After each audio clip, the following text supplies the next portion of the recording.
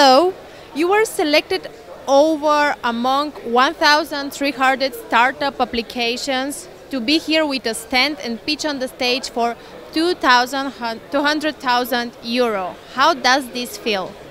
It feels good. I think we're a Danish-based startup called Skarpline, and I think it's a very well-organized event and conference, and this is the first time in Bulgaria and Sofia for me, but it's also a very personal trip because my daughter is named Sofia, my son is named Alexander as the cathedral, so I think it has a special meaning for me in particular. Is this a coincidence?